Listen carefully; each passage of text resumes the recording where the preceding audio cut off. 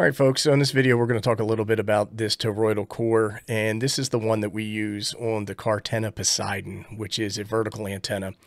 And so it's wound in a 4-to-1 configuration, and in this configuration, depending upon how you connect it to your transmission line, it can either be an UnUn or a Balun. I've got a video called UnUn versus Balun, or maybe it's Balun versus UnUn for 4-to-1 transformers, if you want to learn more about that. But the reason I'm doing this video is that we had gotten a lot of questions around how to exactly wind this core, so we're going to do that in this video. A couple things I want to point out first. This is a powdered iron core. It is a T130 Type 52. I don't want to get into all the specifics about that. I got tons of videos about this core and why we chose it. Anyhow, what we do is we take two wires, and that's called a bifilar winding. And we do 8 turns of this wire onto this core, and we get 8 wraps. 8 times 2 is 16. Just keep that in mind because it's actually 16 windings on the core, and we'll talk about that in a few minutes. But what you do when you put this thing together is you take your 2 wires in the center. So here's the center on the left-hand side, and here's the center on the right-hand side. And you strip the magnetic coating, or the enamel coating off the magnetic wire, and solder these together. And once you do that, if you touch any 2 of these wires with a multimeter set for continuity testing, you'll get continuity across to all of them. And that's the way it should work. A lot of questions have been coming in around which ones should have continuity and which ones shouldn't. You won't have continuity until you strip the coating off, twist, and solder. Okay, so that part's done. The other thing I wanted to mention is that on this side of the core, you see the wires going over the top, and on this side, they come out the bottom. It doesn't matter. If you start on this side and we wind that way, going through the core, it's going to be reversed. It doesn't matter at all. What's important is that you have 8 windings and that your center wires are connected. So here's a picture. It's a schematic of what the core does electrically. And so on this side, we have our transmission line. And then you can see this center of the transmission line is your center conductor. And that comes out and it goes into the center tap. So we say, hey, what the heck is the center tap? So this right here where we have the 2 wires twisted together is our center tap. So when we wind this thing up and connect it to our frame, we want this to go to the center conductor of our BNC connector. And I just happen to have one sitting right here, so let me show you what that looks like. So here's our BNC connector on the frame, and the center is this pin right here. So you want to slide that piece of magnet wire in there and solder it into place. The ground is this tab right here, and that goes to the shield. And so if you notice by looking at this schematic, we have another line that comes here and it connects to ground. So if we look at our toroid, that's this one. It's going to come down and it's going to go into that. Tab. Let me pull a quick picture up real quick so you can see what I'm talking about. So here you can see the core on the frame, and you can see the center tap is going to the center conductor and our BNC connector. And then on the lower right-hand side, you can see that wire comes down and goes through that tab and into our ground lug. And our ground lug is where we connect our counterpoise. Okay, so we're back, and you can see, so this line goes down here to ground. That is our counterpoise connection right here, and then this is where we connect to the shield ground. Then we have one other wire, and that goes out to our element, and that's this wire. And this is what's going to connect to our 25-foot vertical element. Let me pull a picture up real quick. There we go. There's the picture. And you can see that wire on this core does a U-turn and goes around and connects to the orange wire on the top of the frame.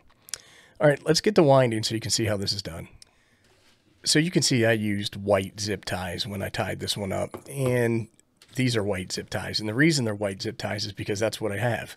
Now you might get a different color zip tie in your kit, but here's our toroidal core right here. And each kit comes with 2 pieces of magnet wire about 18 inches long. And then what we're going to do is that we're just going to marry the ends of these up. And if I take a look at this one, so I'm going to try to wind it the same way. What I notice is that on the left-hand side, these are coming out the bottom. So what I'm going to do is I'm just going to flip this around real quick, and I'm going to stick these through the bottom just like that. Right now, it doesn't matter if they cross. We want to make sure they're not crossed when we wind them, but right now we're just sizing.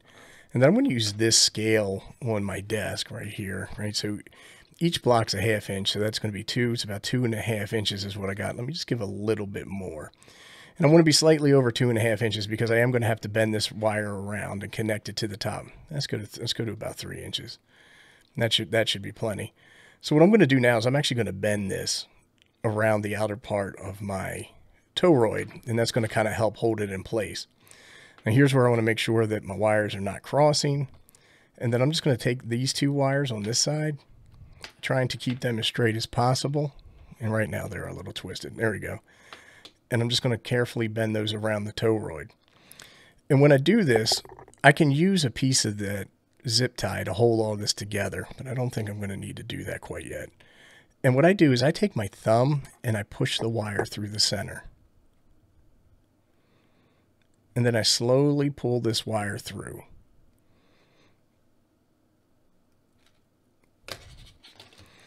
Now with each turn, what I want to do is I want to take a look and make sure that nothing is crisscrossed, and it's not. So I'm doing pretty well. And this is the point where I'm going to go ahead and I'm going to go put this thing on here just to hold everything in place and help me out, because I've only got 2 hands. I think some of you have 3 hands and you're going to be okay, but for me, I only have 2.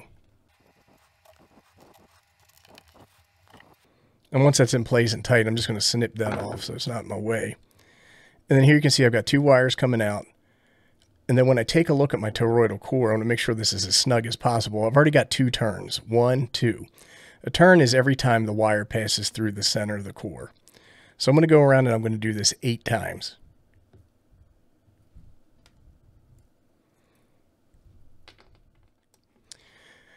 Okay, for the sake of time, I just went ahead and wound this off camera. And so what you can see is I've got 8 turns on here. 1, 2, 3, 4, 5, 6, 7, 8 coming through.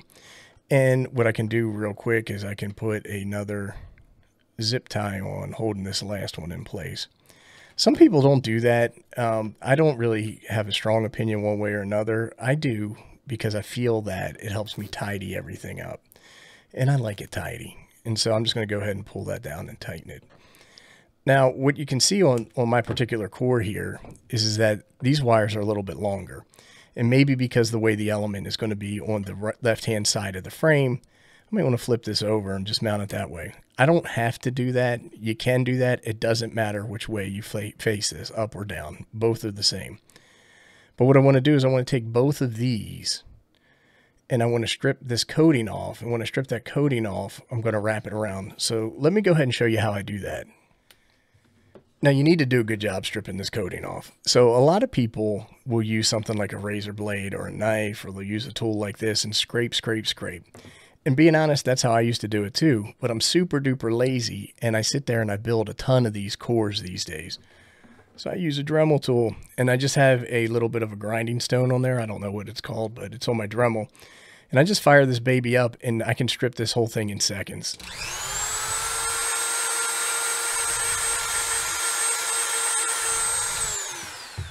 Now, as I do that, I got to get all sides of this because I want to make sure that it's stripped clean. But you can see the difference right there. So here's where we have the enamel coating. Here's where we don't. So I'm going to go off camera and I'm just going to strip the rest of these because it's noisy and it makes a mess on my desk. I'll be right back. You can see. All right, we're back, and hopefully you can see that the stuff has been stripped off of all of this. And so if you're going to mess up, this is where it's going to be. So what I want to do is I'm just going to take these 2 end pieces and I'm going to get them way out of the way. And I'm going to make sure that I have my center one here and I have my center one here. And I'm going to kind of bend this one over a little bit and then bend it out, right? Just like that. So see how I got kind of like halfway up the toroid? And then I've got this one. And so what I'm going to do with this one is I'm going to bend it over. And then I want to tightly wrap this around. And I'm just going to give it about a couple of turns on this thing. Just like that. And you can see, and I can come in here and snip this off. But there's some questions around the continuity portion and where we should or we shouldn't have continuity. At this point, there should be continuity between all 3 legs because we have 2 sets of wires connected in the center. So here I've got my multimeter, and let me hit function, and now we are ready for continuity test. And so what I'm going to do is I'm going to hook this to the center tap and then to the aerial. We have continuity. Center tap and ground, and we have continuity. Now I'm going to go to the aerial and the ground, and we have continuity. So we've done that right. So what I want to do now, and I'm not going to do it on the video because it's easy, is I'm going to snip this off and then I'm going to solder it. And then when I'm done, I'm going to have something that looks like that. Okay, we're back at the schematic. We're going to talk a little bit about this. So we have our toroid is tapped in the center, right? We already talked about that. So that is after 8 turns, and then we have 8 more turns. So if we look at our primary winding, which is here, we have 8 turns. If we look at our secondary winding, which includes both sides of the center tap, it's 16. So the way that this works is that we want to get something called our turns ratio. And that's when you take the secondary, right, which ours is 16, and we divide it by 8, which is the primary, and we get 2. And then so what we have there is a number of 2. And if we square this, we get 4, and that's what gives us our 4-to-1 transformation ratio. Now there's a lot more stuff that goes into it than that, but that's all you basically need to know, and that's why we do it this way. Now you could do 10 turns and your math would still work, right? Because it would be 20 over 10 divided as 2, or you could do 6 turns. We found is 8 turns works the best for us. Anyhow, that's it. If you have any questions, comments, suggestions, or recommendations, go ahead and post them below and I'll do my best to respond. Thanks for watching.